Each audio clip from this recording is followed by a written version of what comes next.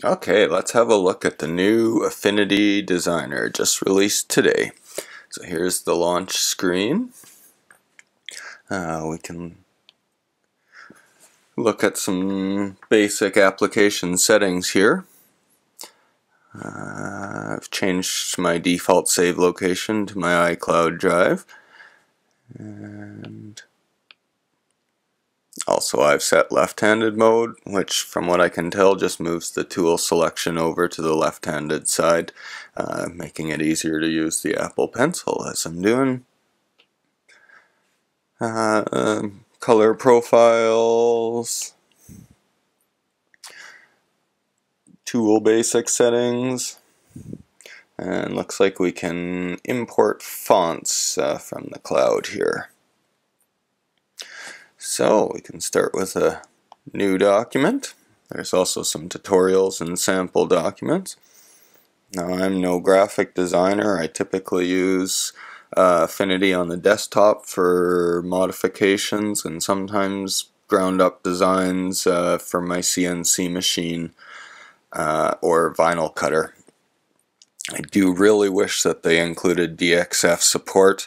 I don't know why it's so difficult for iOS apps to include DXF support. I'm not a designer. There must be something that makes all of the vector apps seem to skip the support direct for cutter type of operations, which would make it just amazing. So on our new document screen we have some default settings.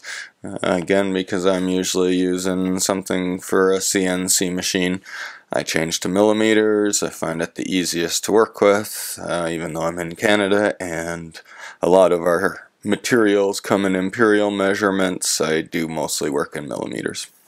Here's our new screen. You can see I've got my tools on the left hand side because of that left-handed setting that I changed, again allowing me to work with my pencil here and change tools from this side here. So if we pick out a pen tool and we'll just do a random shape.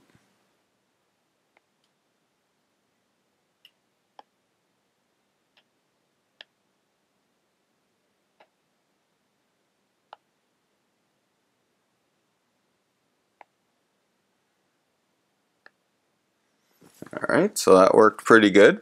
We do have in our rectangle tool here,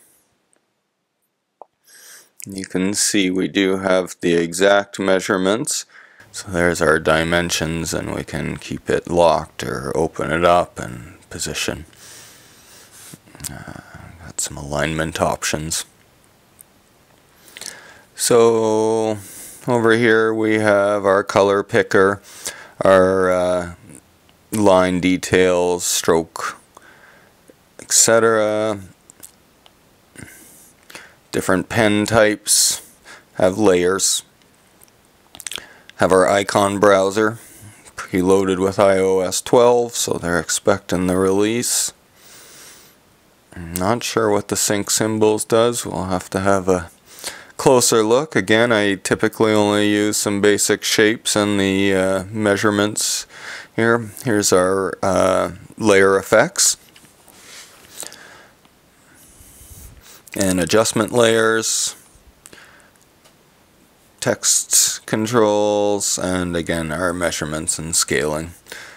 So overall it looks like it pretty much has all of the same